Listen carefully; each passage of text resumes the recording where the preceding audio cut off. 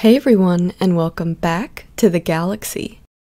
Today we will be learning how to create this awesome neon line effect on our photographs. Let's get started. In my project, I'm starting with a black background and a portrait of a woman. And this other layer is just this same image, but with a Gaussian blur on it. So it created a pretty cool effect. I've removed the background of this image because I want some of the lines to go behind her. First, I'm going to turn the visibility on for guides by going up to View and down to Show Guides. I recommend using guides if you want to create symmetric geometric shapes. You can see that I have some previous guides created, and you will see how these help me place my paths. To create a guide, simply click and drag from the ruler on the top or left-hand side of the GIMP workspace. And to delete, just move it back. Alright, let's create our first path. I'm going to select the pen tool and draw out my first path.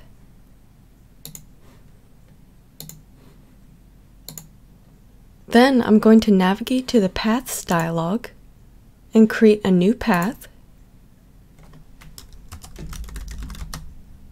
and draw out the second path.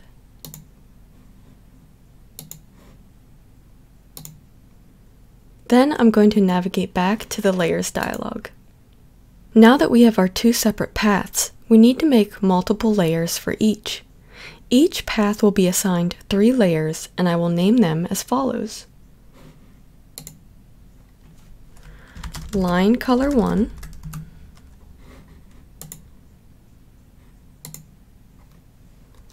Line Highlight 1,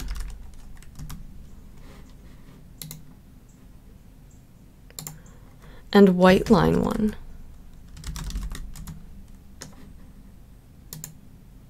And then I'm just going to create another set of layers for the second line.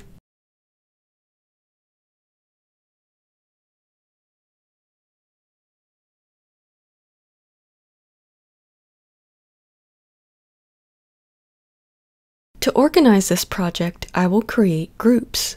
The first one will be labeled Line 1.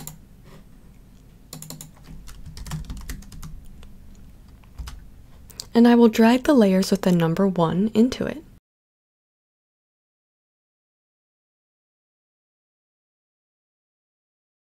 Make sure your sequence of layers in the group has white line at the top, line highlight in the center, and line color on the bottom. I will repeat the same process of creating a group for line 2. Now let's create our lines. First, I will create the colored line. Navigate to the Paths dialog and make your first path visible by clicking the eye. Make sure your path tool is also selected, and if you don't see these points active, simply click on your path. Now go back to the Layers dialog, and under the Line 1 group, select Line Color 1. Change the foreground color to the color you want your line to be, then select Stroke Path in the Paths tool options. I'm going to make the size of this path 30 pixels, and then I'm going to click this plus next to Line Style and make sure the cap style is set to rounded. And then I'm going to click Stroke. Next, I'm going to select the layer Line Highlight 1 and change the foreground color to white. Then again, I will click Stroke Path, but this time set the path size to 15 pixels. And then click Stroke. Finally, we will select the layer White Line 1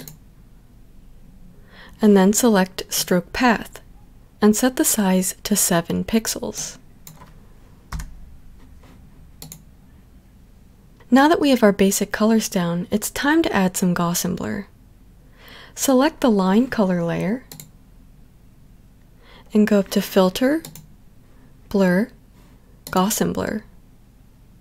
Make sure you have Preview selected and adjust the size to your liking.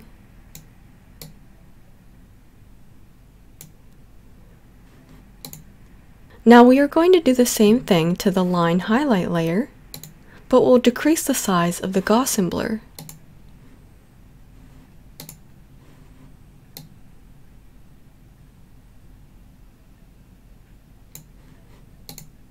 We will leave the white line 1 layer alone.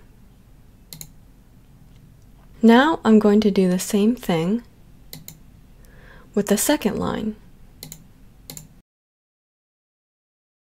To get rid of these visible path lines, go over to the Paths dialog and just click this eye.